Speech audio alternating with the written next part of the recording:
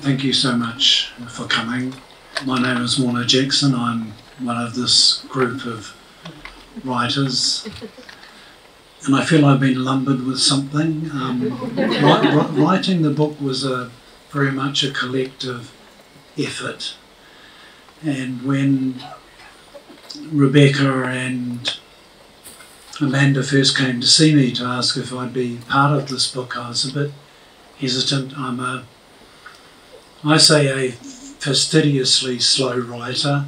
Others say I'm a notoriously slow writer. So I was somewhat hesitant, but I agreed, and I'm so pleased that I did, and I'm proud to have been part of this rōpū. And I enjoyed the sort of collaborative nature of the work. And so when tonight was mooted, it was originally going to be collaborative again, and everyone along here was going to speak. Now it's just me. So they can't complain about what I might say. But I do want to thank Bridget Williams Books for being so willing to support the kaupapa of this book, and to all of those who bought it. It's been a real excitement to be on the bestseller list. I've never been on a bestseller list. When I was younger, I had delusions about being a pop star. Those were shattered really quickly because I can't sing. I sort of ruin the myth, the stereotype that all Māori have natural rhythm and can sing. So I couldn't become a pop star, but the idea of being on a bestseller list never left me. And so the first time I saw the Unity Books bestseller list and we were on it, it was like a dream come true. And so it's lovely to be here today.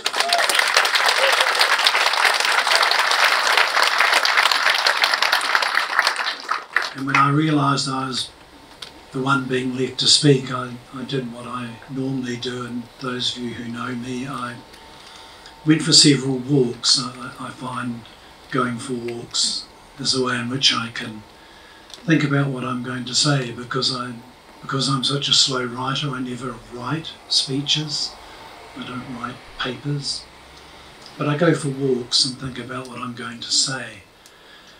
The walks aren't as long, sadly, now as they used to be, but I still went for walks, and as often happens, a jumble of thoughts came about what I might say tonight. And so because I've never forgotten my training as a law student at Victoria, I sort of put them into three separate but interrelated parts. The first part is change, the second part is Te Tiriti o Waitangi, and the third part is the Battle of Gettysburg. And they may not seem connected, but I hope that the links will become obvious. The idea of change is what I think the book is about. To change this country from its continuing state as a colonising state to something different and something better. But when you talk about change, you have to be aware, I think, that there are different types of change, because change is not always for the better. And so there's what I call a persecution change. Change which brings persecution and suffering to others. And the colonisation of this country was a persecution change. It subjected Māori people to hardship, to violence, to suffering, which we are still struggling to recover from. And that is a change that we should never forget, either in terms of the history of the change or its persistence today. And one of the way it persists, it seems to me, is a recognition that colonisation had occurred, but it's something in the past. But when I ask people, well, if it was just in the past, when did it finish? No one has been able to give me a satisfactory answer. And I think you can't find a satisfactory answer because it hasn't yet finished. It has changed, it has morphed over the years, but this is still a country that lives not just its colonising past, but in the present is still trying to deal with the consequences of that past. And so the sort of change that I think this book talks about is what I call a hopeful change. A change in which we can hope for something better. Something that gives everyone in this country not just a place to be here, but a place to be who they are, to fulfill all of their dreams, and to make this a sort of country that Te Whanganui-a-Tara envisaged.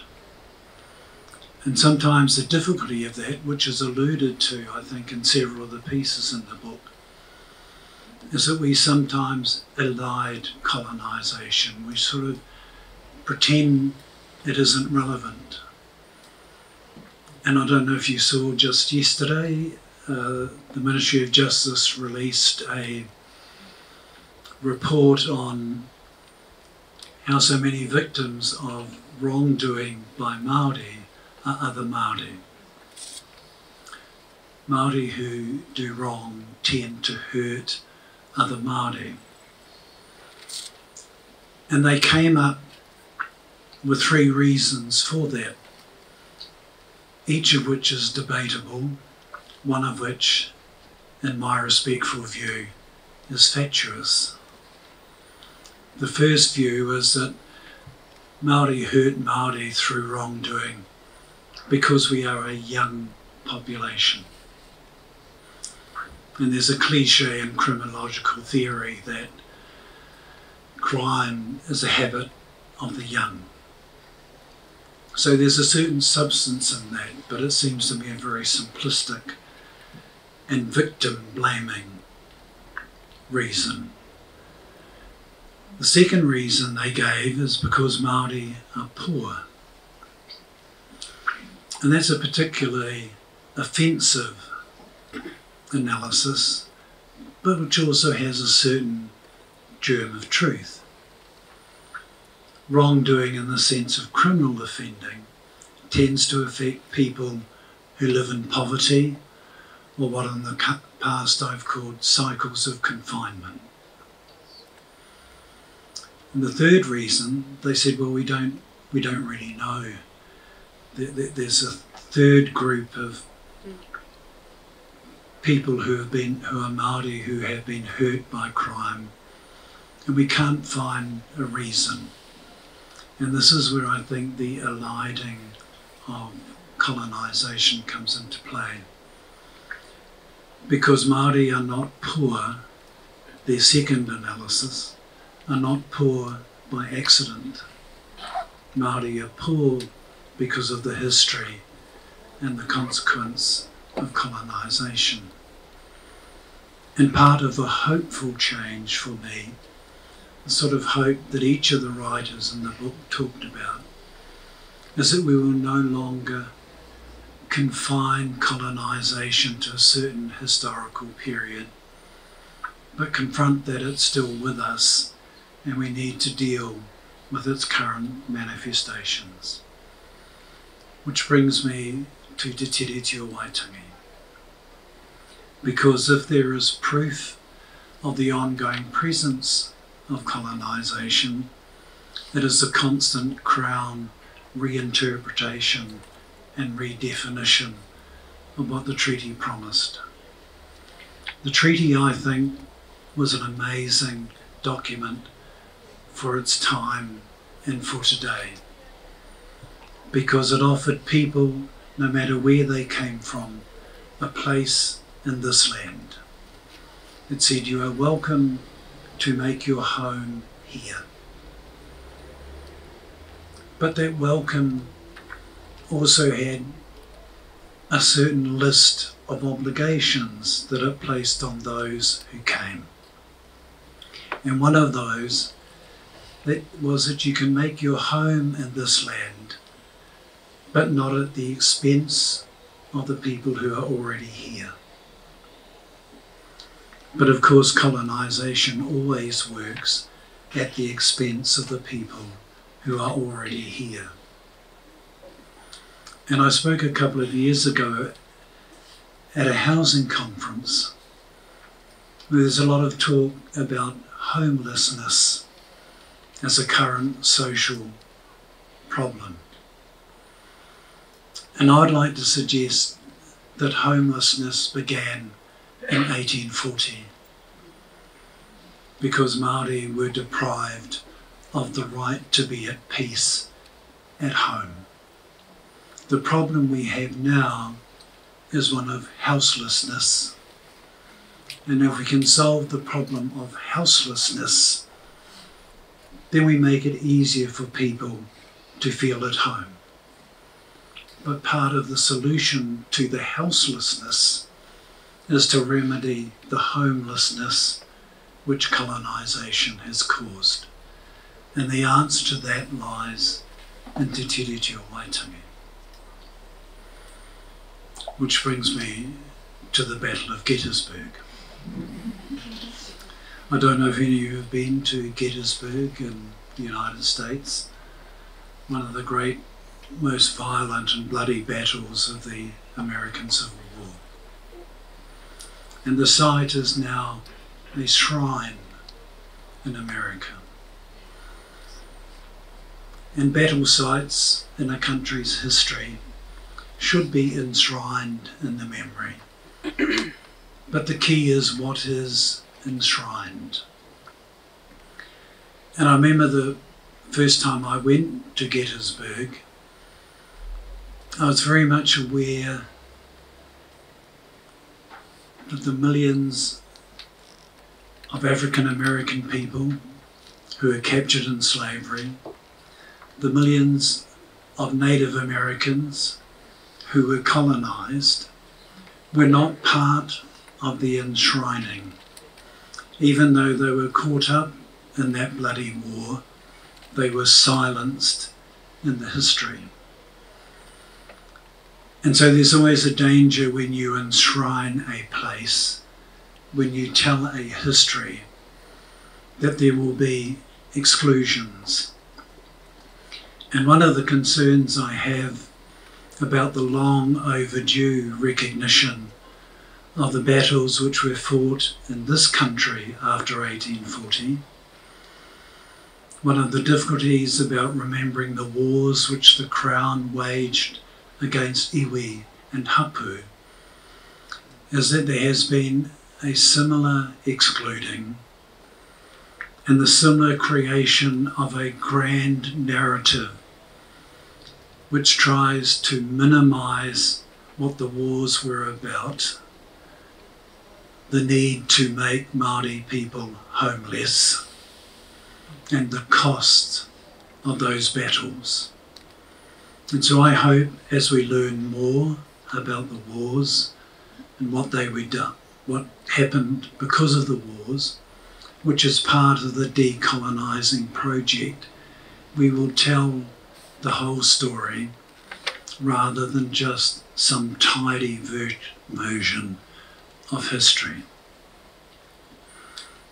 And the other thing that the Battle of Gettysburg always reminds me of is the speech which Abraham Lincoln, the president at the time, gave at Gettysburg after the battle, when one of the most famous quotes in all of his wonderful oratory was to speak of government of the people, for the people, and by the people. And it seems to me that prior to 1840, iwi and hapu had our own systems of government of the people, by the people, and for the people. It was a mokopuna-centric constitutional system. Nowadays, in one of the constant redefinitions of the treaty relationship, The Crown talks about developing programs by Māori and for Māori. And there's a certain positive advance in that, I think. But what is missing from the for and by is the policies of Māori, by Māori, for Māori. Because if you recognise policies of Māori, then you recognise what the treaty relationship is all about. The right of Māori to continue to self-determine their own future. And in my contribution to the book Imagining Decolonisation, I talked about restoration, restoring certain things, certain values that I think come from the ineffable beauty and hopes in this land, restoring the sense of justice and harmony that the treaty envisaged, and restoring for Māori that sense of government, that sense of self-determination that is of the people, not just by Māori, for Māori. And when we get to that last point, then we have decolonised this country. We have reached the justice of change. We have fulfilled the hope of change and finally left behind the persecution of change. And what I hope this little book does is give us some tools, but perhaps most importantly, the confidence and the willingness to dream about what that change might look like. I thank you again for coming tonight. I hope you will continue on that journey of change, and if you do, I wish you well. It seems to me that change can often be difficult, but it's a wonderful difficulty because it challenges the intellect, it challenges the courage, it challenges the ability to dream. And I wish you well in all of that. Thank you again for coming. Kia ora.